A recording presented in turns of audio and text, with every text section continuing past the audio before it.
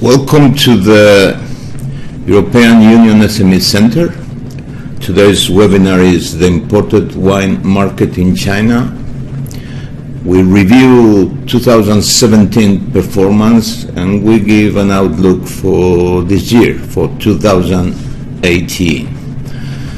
The European Union SME Center is a project funded by the European Commission and implemented by 6 chambers of commerce that you can see in this slide in the bottom.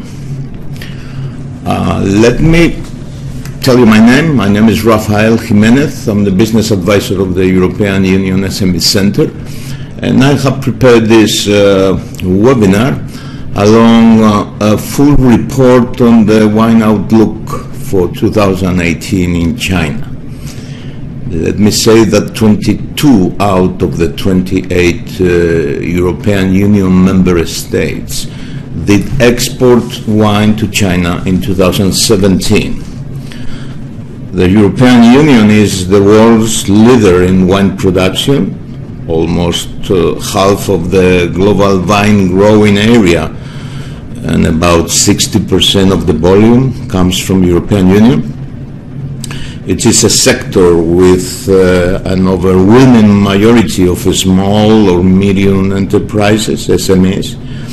It represents about 20% of the total employment in agriculture in the European Union, employing over 3 million people, with family labor force very prevalent.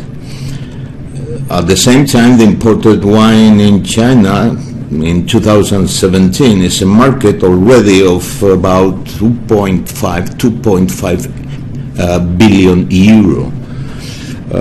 And the European Union wineries, or the traders, supply more than half of the wines by value.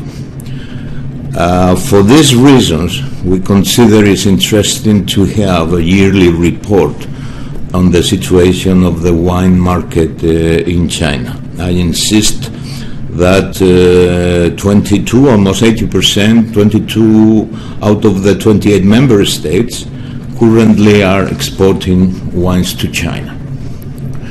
A very brief message, what happened in 2017. Still the market is growing steady, 2 digits.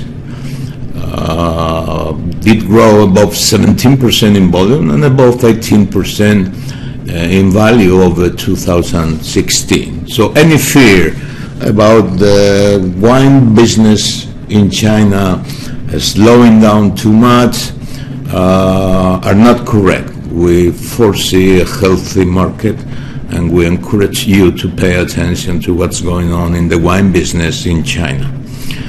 Some highlights about 2017.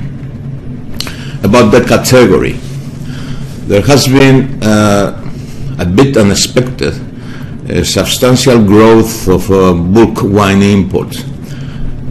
In quantity is growing about 25%, and in quantity, and 41% in value. This is due to reasons like OEM in the wines. I mean, they are acquiring bulk wines, some facilities in China that later on they do the bottling of the wines. And perhaps we are trying to do a further research to some subsidies that companies are receiving, which encourage them to acquire the liquid and then produce the bottles here. It is true to say that bottled wine imports moderated its growth. However, it's still a 2-digit growth, quite healthy. It's growing 15% in volume and in value. Regarding sparkling wines, the volume is small. The increase is less than 5%. However, we can tell you that in 2017 the value is skyrocketing, probably because champagnes are back, and the value is increase is 33%. The average CIF price per bottle of sparkling wine is €4, and the average price before clearing customs for still wine is about €3. That allows us to say that the average or typical bottle imported into China is what? Is a young red wine oaked for about 3 months. About the suppliers, France, Australia and Chile are again the top 3 suppliers of wine to China.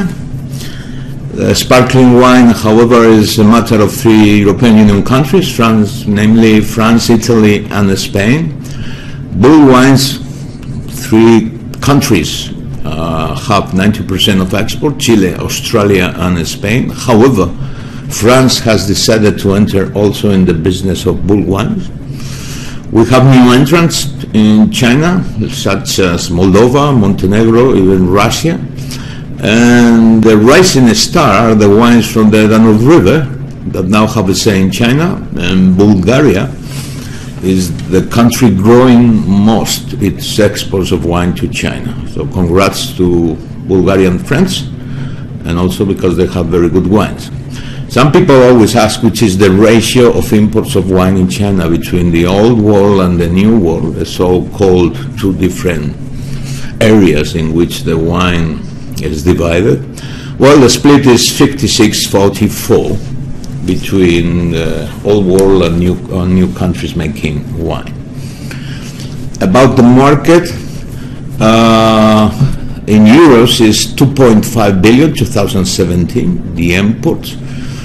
Let me say that attaining, as is expected in 2018, 3 billion, which I think is perfectly possible, it would mean a 10-fold increase in wine imports since 2018, which is pretty much equivalent to a sustained 26% compound annual growth over the last decade, which is a phenomenal growth.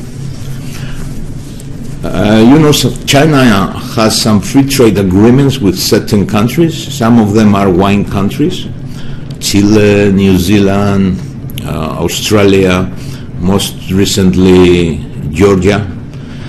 And there is a warm response of the Chinese market to the wine from these countries, because obviously they enjoy some preferential treatment when paying taxes and duties at customs, and importers notice, so they are paying attention to these countries, which have improved the performance, certainly in part due to the preferential treatment of the free trade agreements that these countries enjoy with China.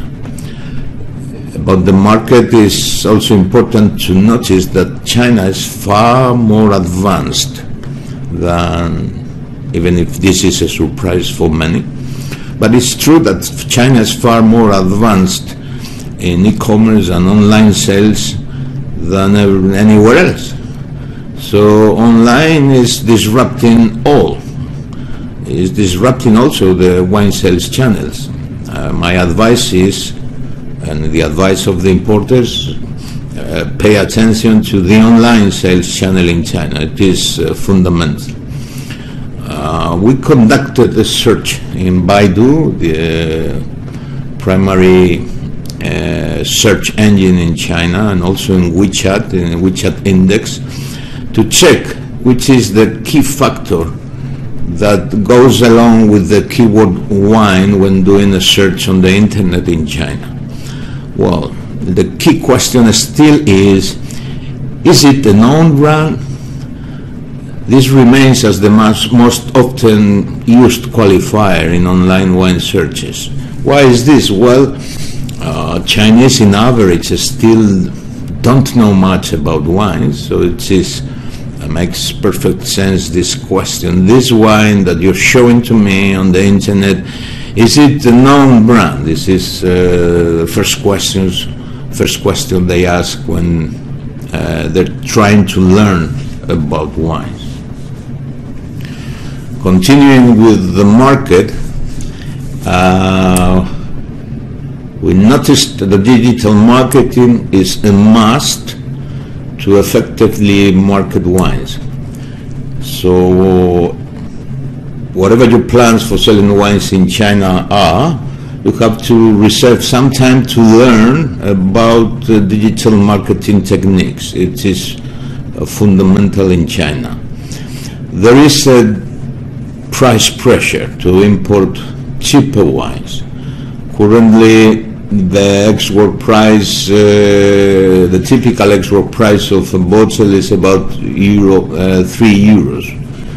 As I said before, this hypothetical average bottle is pretty much equivalent to a young wine.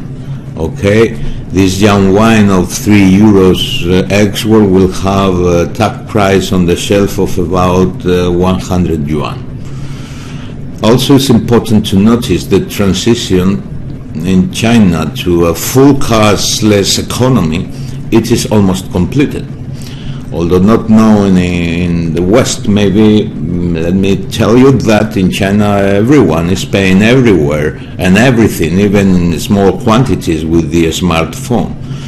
Well, wine is a fast-moving consumer goods, so the process of payment, which encourage consumers when they have the boost to buy something, and it's very easy to buy anything everywhere, affects the way you market the wines. So bear in mind that in China it's a cashless economy almost now, so this impacts the way you will sell the wine in China for sure. About consumers, which are the highlights in 2017? Well, the modern Chinese consumer is already here and is driving the increase in consumption. It's a new consumer, different from other age segments, more wealthy, but that means has more choices and maybe less loyalty. The wine world fits well here because the diversity of the wine world is enormous. So it's a category that fits well to the desire of the modern Chinese consumer, which is the experience and to try new things. So it is good news for the wine producers. However, they are more demanding consumers, they are more savvy, they know more. So they want value for money. And this is putting a pressure to import cheaper wines. I wouldn't say never bad wines, of course, but wines where the ratio between the quality and the price is adequate. Okay, think that taxes or duties at customs are high, about 50%, 48.2, if you are not under a free trade agreement. So you calculate that each euro means the taxes at customs means at the end an extra 25 renminbi per euro on the shelf. So wine is still expensive if the country does not have a free trade agreement, and part of the pressure of the European Union countries is the fact that countries such as Australia or Chile, they have in place a free trade agreement with China that exempts them of a cost that has to be paid by European Union exporters. About the consumer also, still on average they lack knowledge of wines. However, this is just an average statement. This largely varies per city and per consumer segment. There are places where there are people connoisseurs of wines, and in others, however, the knowledge is very little. You keep in mind this also when bringing your wines to China. In some places you will find a very educated consumer, in others you will have to educate them in the wine world. Let me also stress that consumption is growing at a faster pace in the inland cities.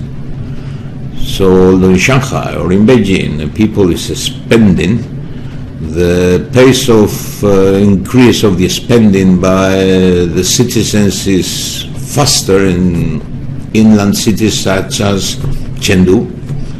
So the wine world in China is not only Beijing or Shanghai or Guangzhou or Shenzhen. You need to consider second, third, and fourth tier cities, where there is certainly a segment of people interested, or new consumers interested in the wine world. Do not forget that the Chinese consumer is fully connected around the clock via the smartphone, and more specifically via WeChat. They see the world through a home screen which is called WeChat, and it is stunning, but 82% of the online purchases now are initiated at the smartphone, and we believe there will be soon something like 90%. So online means a cell phone, and less means desktop. Our forecast for 2018, we believe in volume will be about 870 million liters, which and in value will go well above in dollars over the 3 billion, and in euros we calculate about 3 billion euros imports. Okay. Possibly Australia could attain the mark of $1 billion. This is a status that so far only has France. I think, if I recall well, they achieved this about 2 years ago.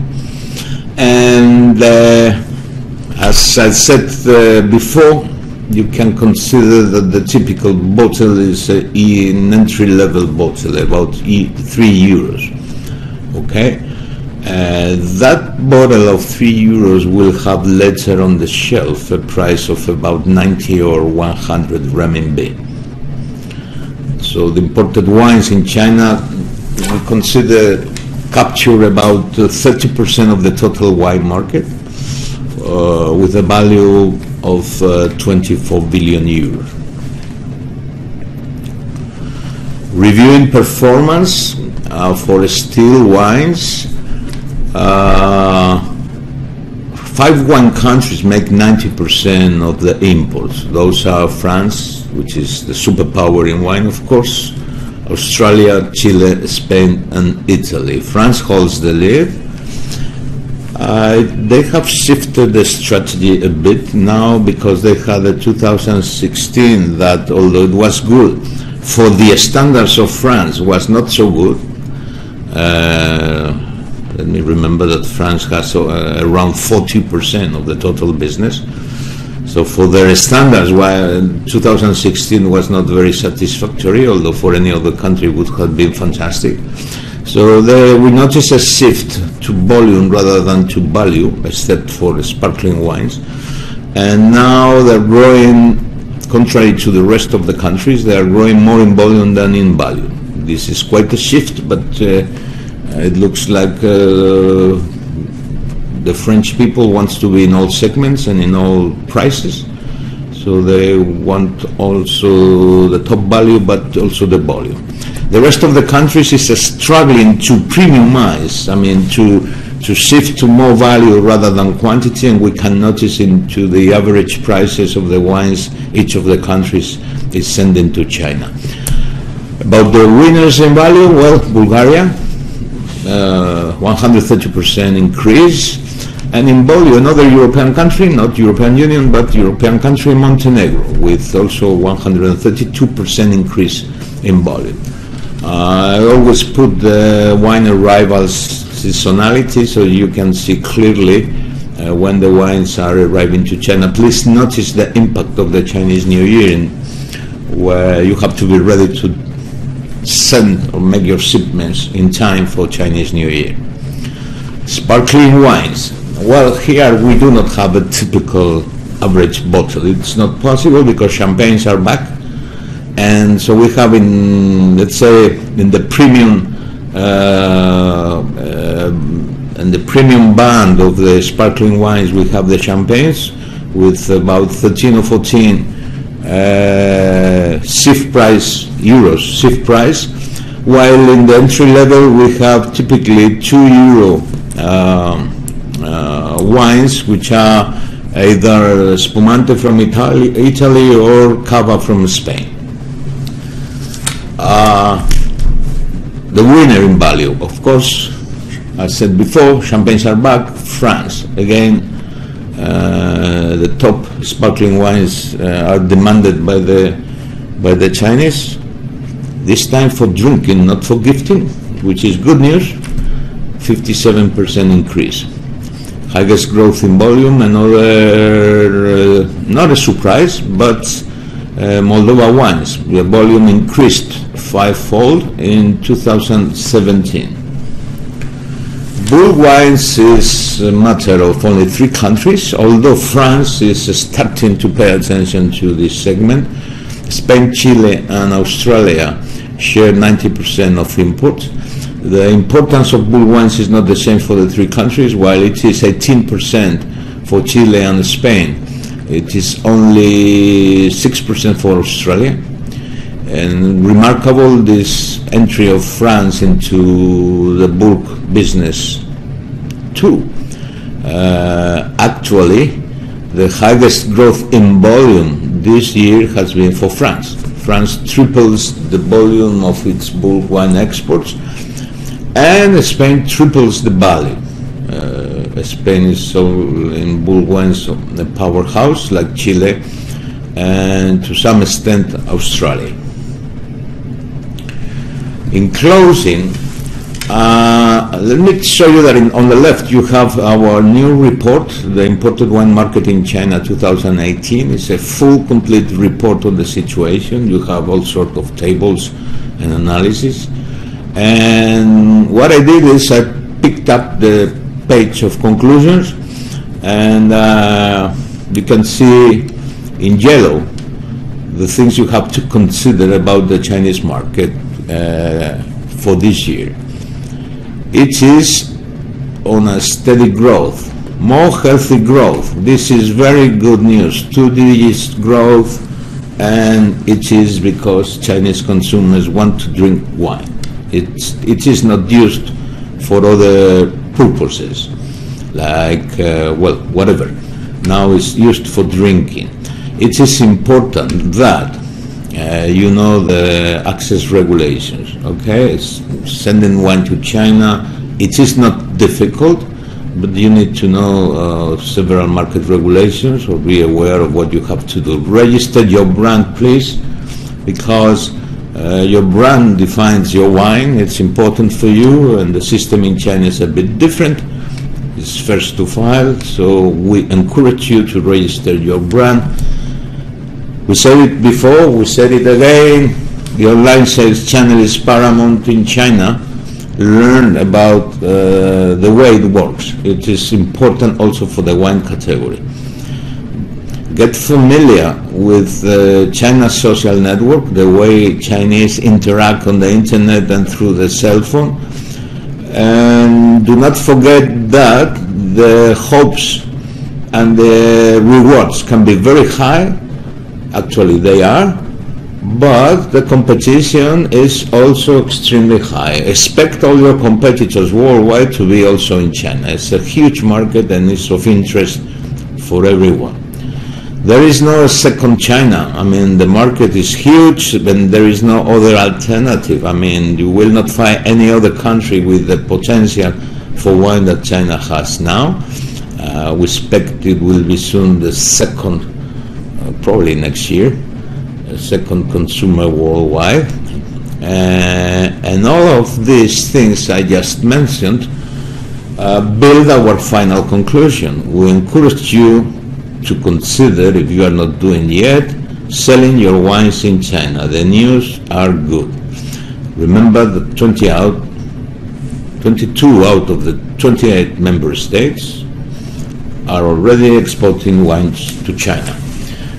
We used to ask stakeholders in the market their opinions, and this is what we did this time also. So this is what the Chinese importer and retailer China-wide thinks.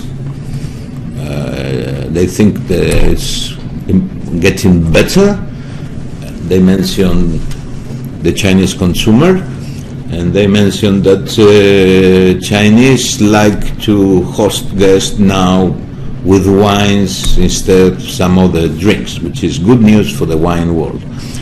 We ask also another importer, but this time European, which is also retailer China-wide, and director and founder told us that drinking wine has become already a lifestyle for this new consumer, for young Chinese consumer. Also stress that competition is tough, but you have tough competition everywhere in the world, so this is not different from some other markets that you are currently exporting. We ask also to an importer working only in the on-trade, and not China-wide, but quite with tremendous expertise in cities like Beijing, Tianjin, Shanghai, and Suzhou. And they tell us that the market is getting more mature, and there is a sophisticated user or consumer that now not necessarily will drink the more known appellations. Maybe they're asking for more difficult to find wines because they like the experience and learning about wines not so well known, which is also good news. We ask a brand, and they are pretty confident that sparkling premium and sparkling wines will continue or will be growing in the next 5 to 10 years. They mentioned the impact of tourism. The Chinese tourist goes abroad and returns with more knowledge about wines in Europe or elsewhere, which also helps to market fine boutique champagnes in this case. We never forget consultants in the market, and what the consultant tell us is that the wine market is growing steadily, will continue growing, and also remind us the role of social media.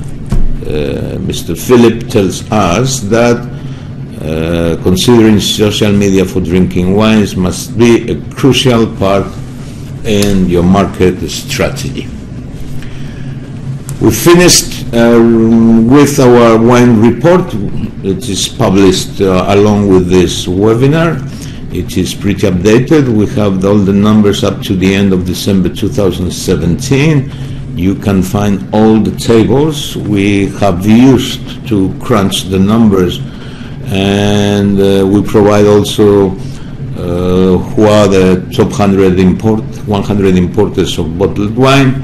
We analyze the pricing, how to build the price up to the self price, etc. We analyze the behavior in 2017 of the different types of wine, etc. So we recommend this report if you are interested in the wine market in China. With this, we finish, and we thank you very much for paying attention to this report. If you have any question, please write to us to the email address that you can see on the slide below the report. Thank you very much. Bye now.